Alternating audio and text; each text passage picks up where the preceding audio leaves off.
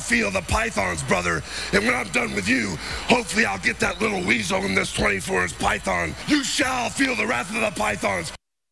I can't. All right.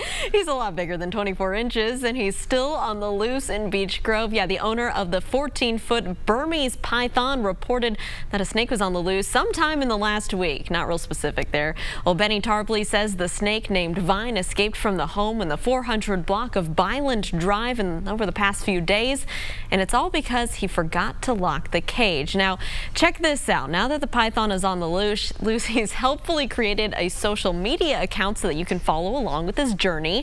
The Twitter account is at BCH Grove Python. We don't know who exactly is behind the Twitter account, but the tweet last night to Metro Police about showing up at Long's Donuts today was pretty funny. We're all hoping they track it down soon. Yeah.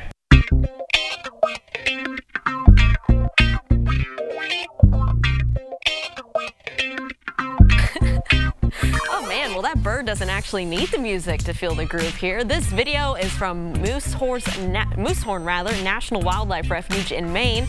It was posted by the Center for Biodiversity. That's the male woodcock. And yes, that's the dance designed to get the attention of the female woodcock during mating season. And woo! Feeling the heat. He's got the moves. He's got the ladies. Between the hyenas coming. Yesterday. I know. And this guy got his moves going on. You just never know the animal kingdom. We're learning all the mating calls here on the RTV6 News. This is my favorite one, I think.